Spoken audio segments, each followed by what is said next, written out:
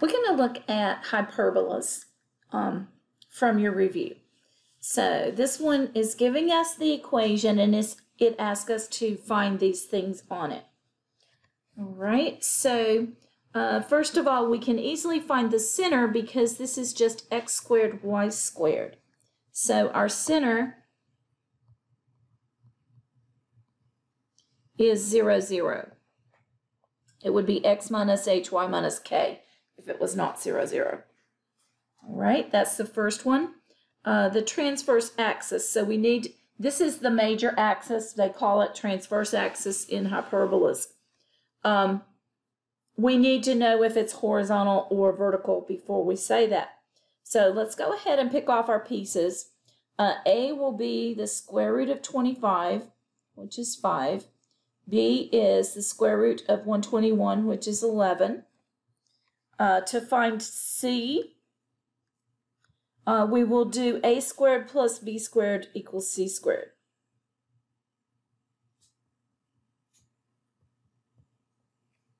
And we can go ahead and do that. 25 plus 121 equals c squared. And that will just be, add them up.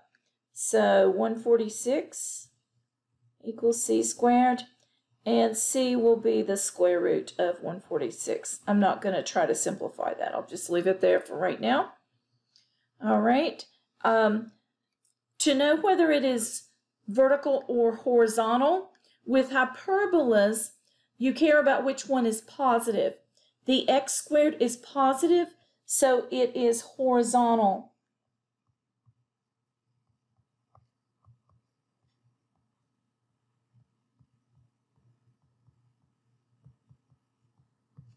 So the x-axis is the transverse axis.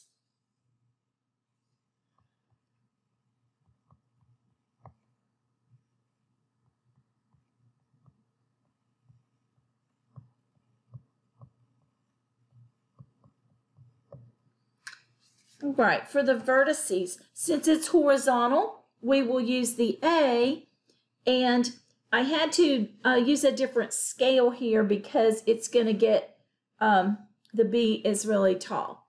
All right, so I used 2. I want to go out 5 from 0, 0. So 2, 4, so I'm going to have to be right in here. All right, and then I'll go to the left, 2, 4, and about halfway.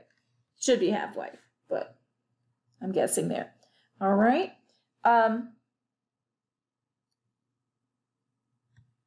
Those are my vertices. I didn't really have to draw it to tell them. And the ones that are on your transverse axis are the ones that are called vertices. So let's go ahead and just write them. Right, so since it started at 0, 0, this negative 5, 0, and 5, 0 are your vertices. All right, and we want the foci.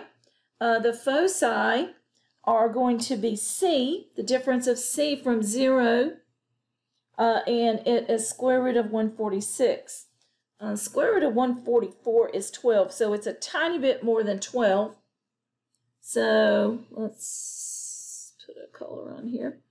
2, 4, 6, 8, 10, 12, tiny bit more. Okay, and 2, 4, 6, 8, 10, 12, tiny bit more. All right, and they are going to be on the outside of what we're drawing with when we make the curves there. All right, to list them, to answer this, it will be, they're going to go in the x coordinate. So it's 0 plus or minus the square root of 146. So 0 plus it is just going to give you square root of 146. So negative square root of 146, 0, and positive square root of 146, 0.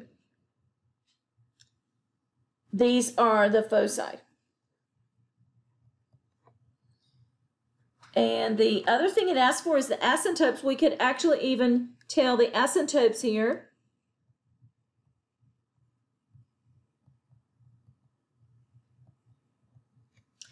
And these are going to be y equals plus or minus, it's b over a, 11 over 5x.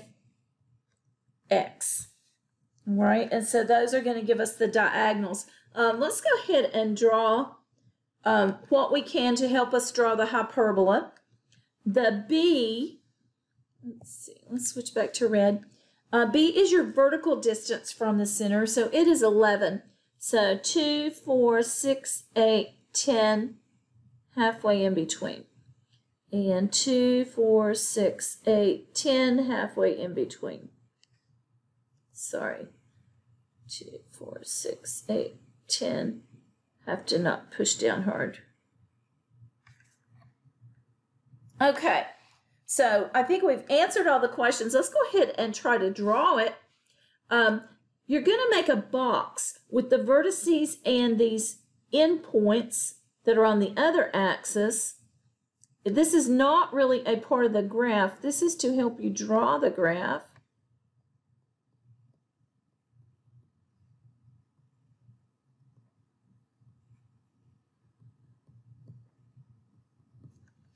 Right, and we will draw the diagonals there through the corners. These are your asymptotes.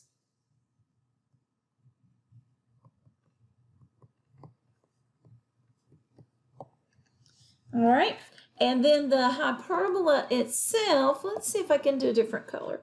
It is going to use the vertex here, and it's going to go toward the asymptotes.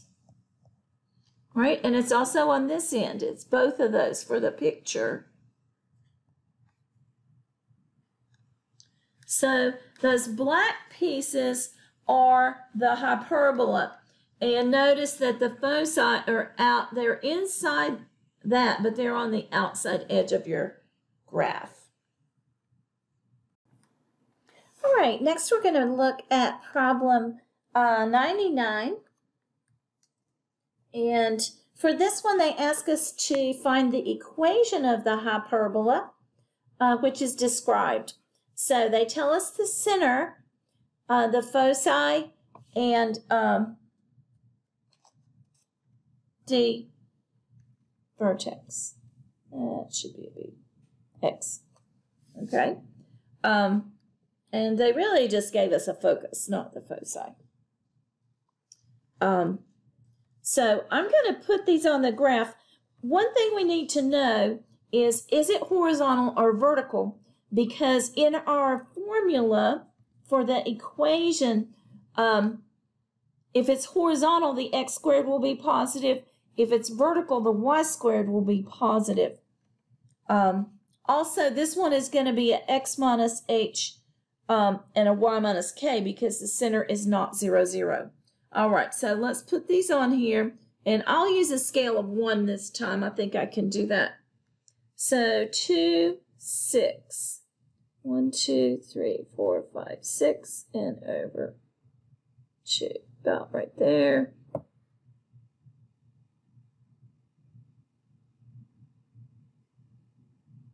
Light touch. Okay. All right. The vertex is 1, 6. So this is a vertex. This is the center. And then one of the foci is negative 5, 6. 1, 2, 3, 4, 5, 6. Sorry, 5. Negative 5. 1, 2, 3, 4, 5. And it's going to go up and line up with these.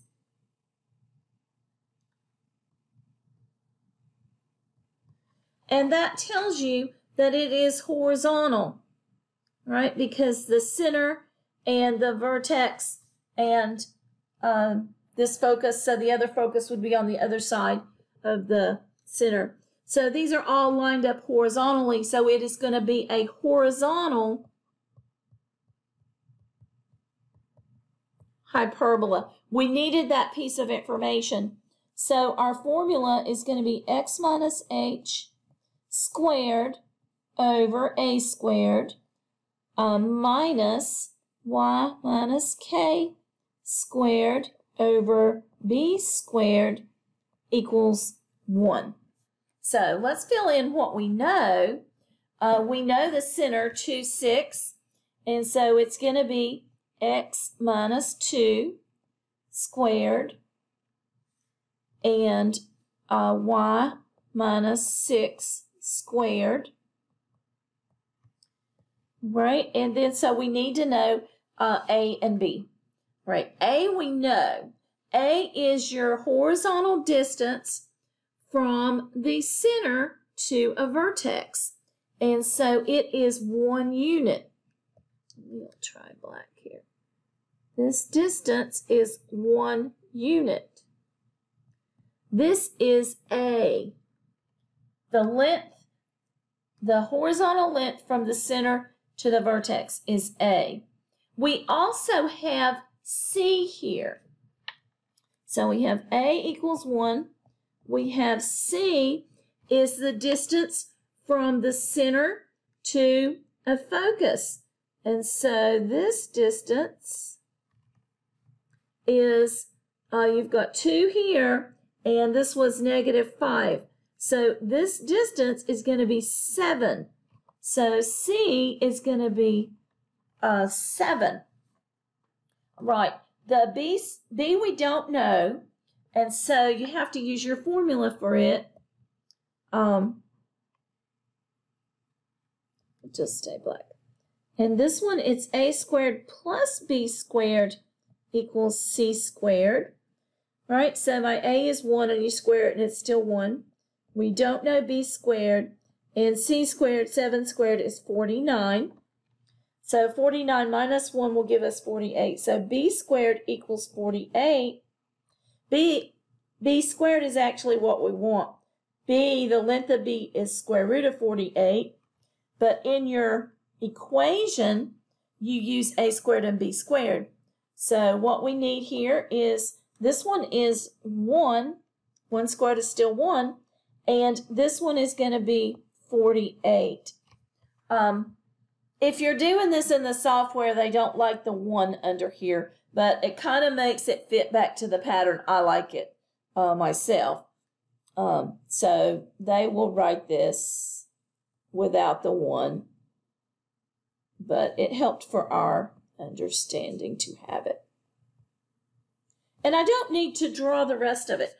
I just needed from the drawing to know, is it horizontal or vertical? How did it line up? And that told me which one of these would get the plus. We'll look at one more problem, and this one asks us to graph. So they're giving us the equation, and we'll pick some information off of that before we go to the graph. First of all, we want to know, is this vertical or horizontal? This one is going to be vertical because the y squared is positive. All right, maybe I'll write that here.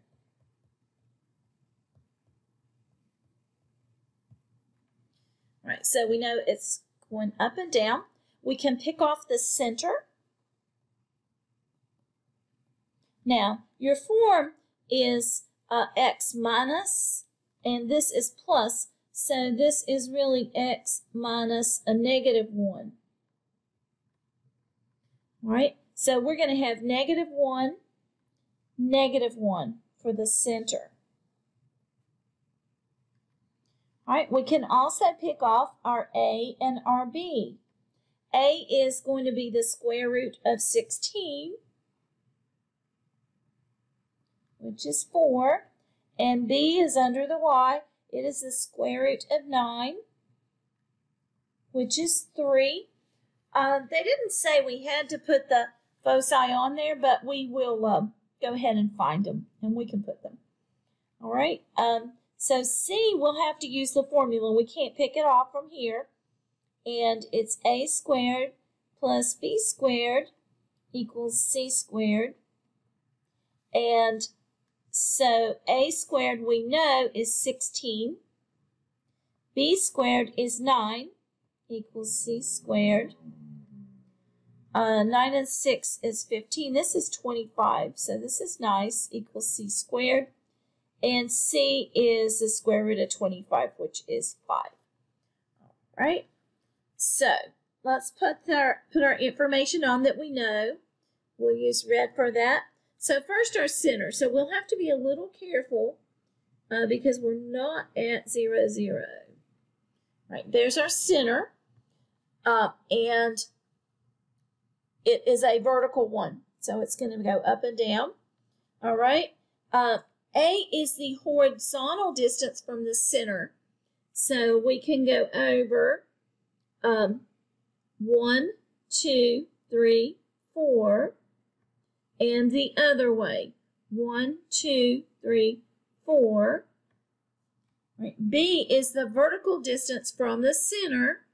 So 1, 2, 3, and 1, 2, 3.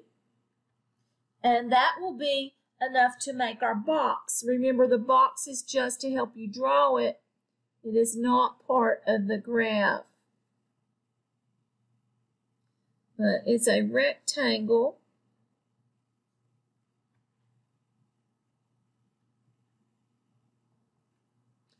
Through the vertices and the endpoints. So this time the vertices are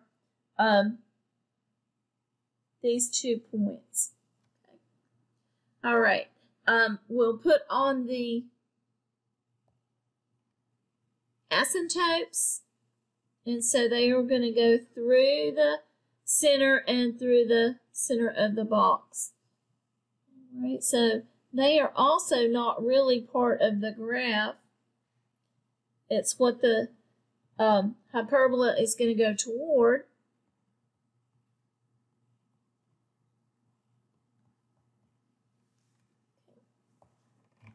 And now we'll draw the hyperbola.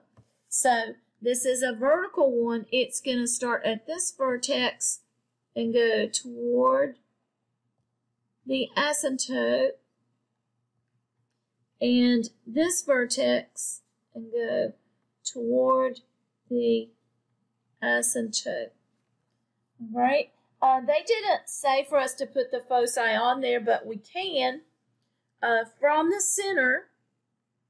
And they will be on this vertical diagonal. That is your transverse axis here. Sorry, not a diagonal axis. Okay, so we want to go up 5 spaces from -1. So that's going to get to 4. 1, 2, 3, 4, 5. So there is a focus.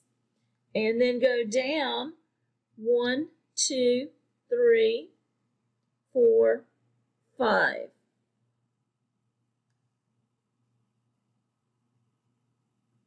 And there is the other focus.